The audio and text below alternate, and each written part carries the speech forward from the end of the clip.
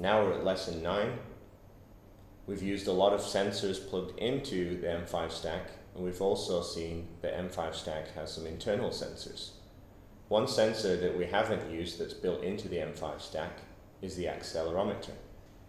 If we shake the device, it can sense how fast it's moving, what orientation it's turned in, and what direction it's also facing. Most modern phones and tablets contain an accelerometer, and we notice if we tilt our device that the screen changes also. So today we're going to be programming the accelerator and also using the random blocks to create a dice. Let's get started. Okay, here we are back in UiFlow, and this time, since we're going to be using the accelerometer, I'm going to call our project something like accelerometer test.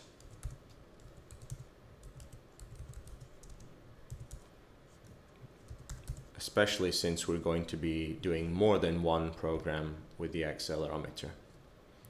Now, unlike the units that we've been using, the accelerometer is a sensor that is inbuilt inside the M5GO. So we can actually find all of the blocks related to that sensor inside the hardwares. So if we look in IMU, this is where we can find a bunch of blocks related to the accelerometer. So now if we choose this one, basically we want to make sure that when the device shakes or is accelerated, then we do something. So I'm going to use this one. Basically shaked on, if it's shook on the x-axis of the device. Okay, so as we've done as the test code for some of our previous programs, we first got a readout of the sensor on the screen. So I'm sure you know how to do this already. We'll need the loop so that we can get a continuous value. We'll need a label in order to show the value on the screen. And then we'll need to set that label to show the current value. Okay. So now if you upload your program, we can see that there's a number changing rapidly on the screen. It's staying at a few points above 0, but once we start to move it around, it goes above 1 and so higher. In order to register a good shake, that it's not too, we don't need to be shaking it like crazy, and also it won't be set off by only a small amount of shake. I think around 1.5 is a good value for us to use. So what we're going to do in this particular code is change something based on whether the device is shook above a certain level.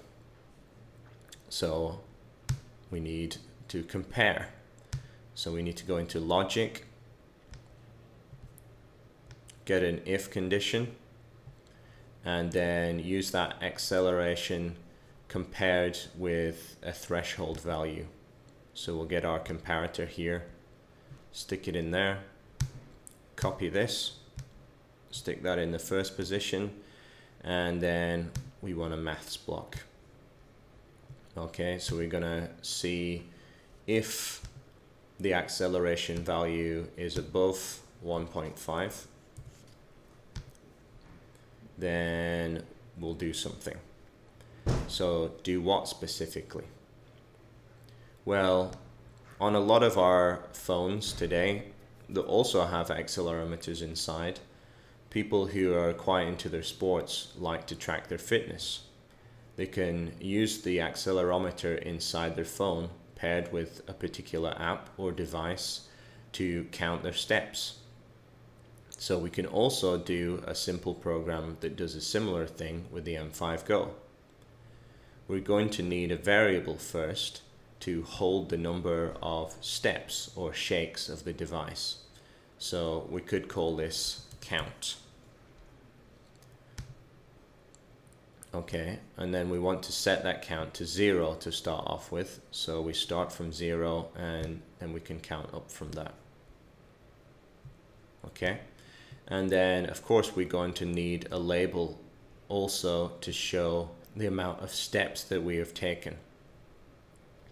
Okay, so now every time that the device is shaken, accelerated above this threshold, we're going to change the count by 1, and we're also going to update that label to show the current count. Now this will work, but you'll notice that the count might go up by a few points every time you shake it. Well, we want it to be a little bit more spaced out so that every time we take a step or we jog, that will go up by only 1, not by a few numbers. So we need to add a slight delay in there.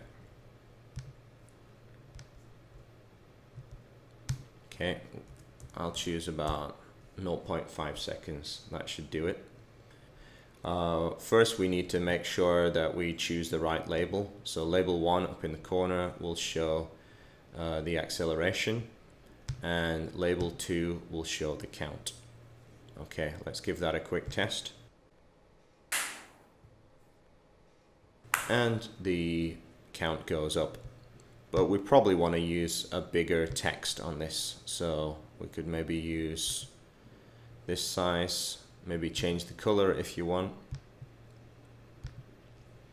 Okay, and then we want to see if we can reset the number. Perhaps you're playing sports, doing a competition, and you want to compare with someone else. So you're going to need a way to reset the count back down to 0. So this can easily be done if we go into events, get a button press, and then when the button is pressed, we reset the count back to 0. And then also we'll need to update that label as well. So we can just copy and paste that from there. Again, we'll give that a quick test. Okay, that's working. We might want to change this text as well to show something like count maybe, or a message that might say start running, something like that.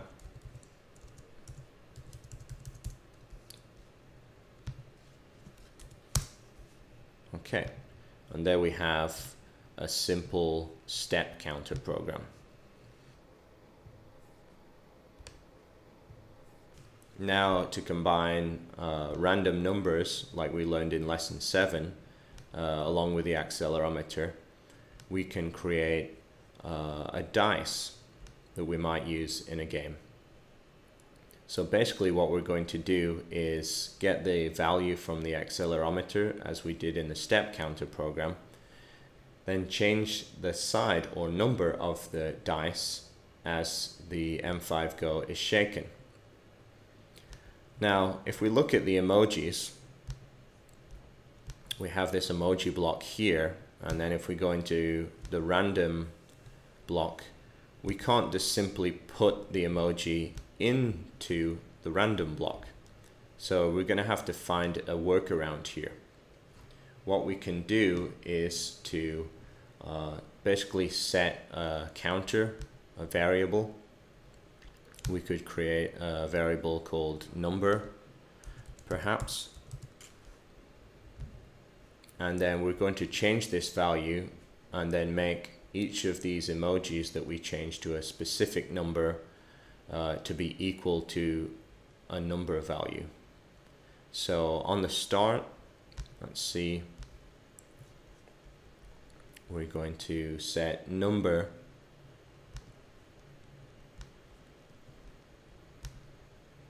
to be a random number between 1 and 6.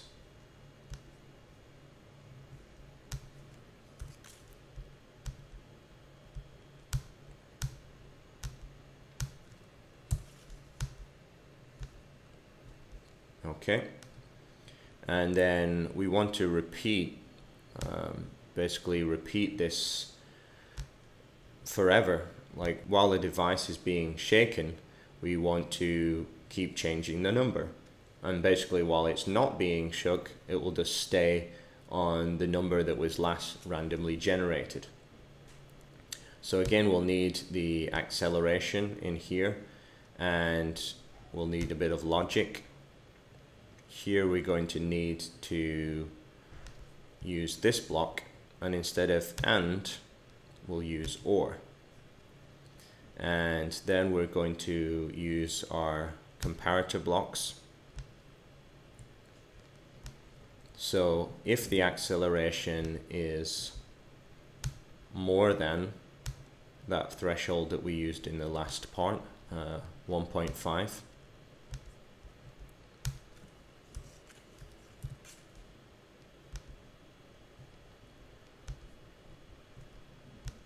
or if it's less than that particular value as well,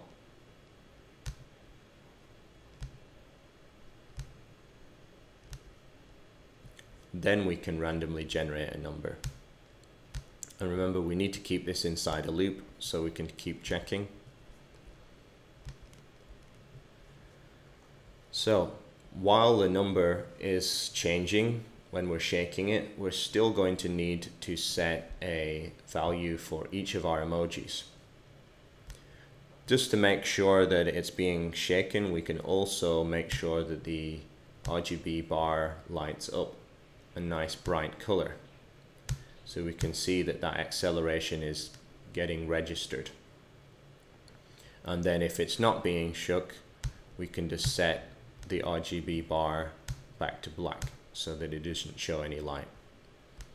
Okay, now we need to compare a number and produce the equivalent emoji block for the face of the dice. So to do that, we can set an if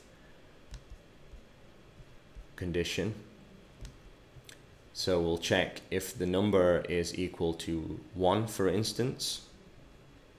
So we'll get our number variable, get a comparator,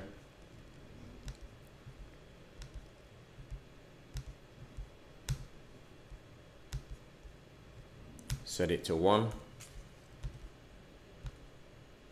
and then we can get our emoji to show a 1 in the middle, as we would see on a dice.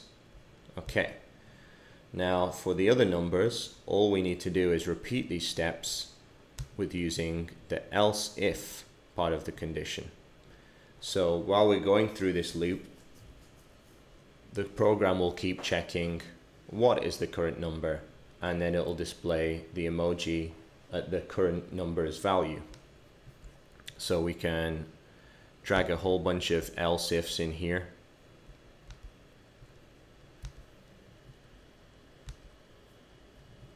But in total, we're only going to need 5, because the final else, we can get it to show the number 6. So let's duplicate these. Just changing the number each time.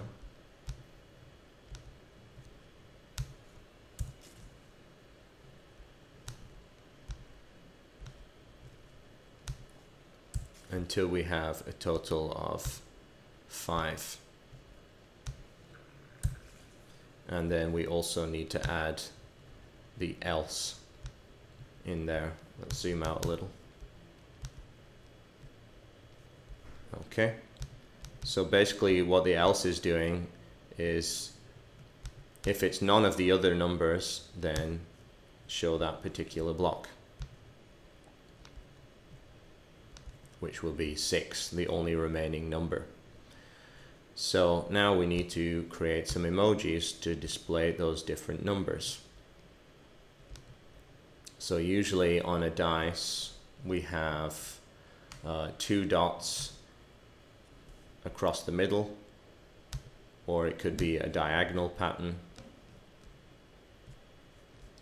And then for 3 dots, usually we always have a diagonal pattern.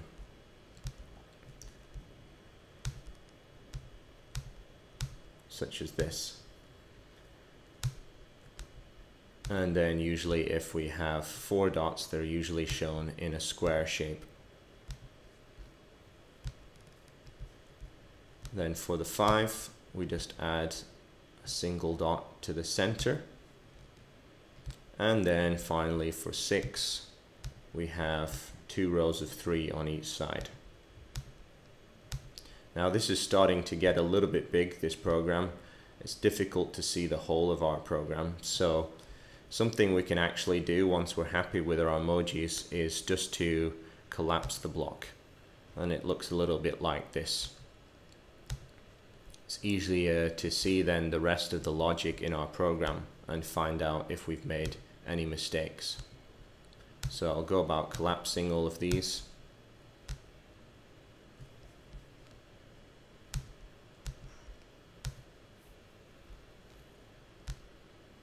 Okay, and now we can give this a quick test.